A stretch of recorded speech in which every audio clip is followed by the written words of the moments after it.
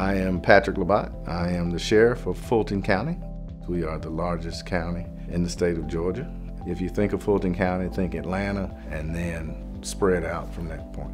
Any given night here at Fulton County, we'll have between 4 and 8 drones just flying around. And so my team won't let me take a shotgun and go shoot them down, and so I knew we had a problem.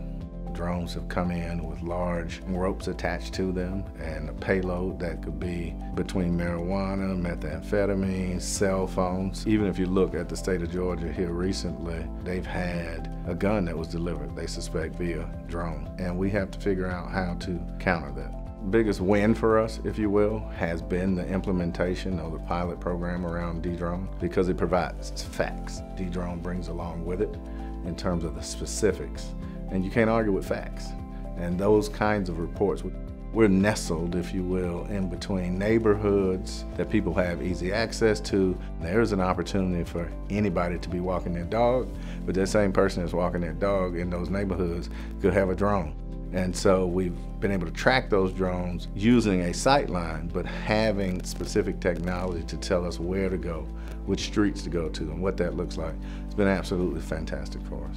Being able to really be confident that we're secure at all times because of where we're situated. We don't want any unauthorized drones around this space. So we are in a tight metropolitan area, whether it be the Atlanta Police Department or otherwise that are flying drones. We do need to be able to tell who the good guys are versus the bad guys or the bad actors. Take all the guesswork out of it.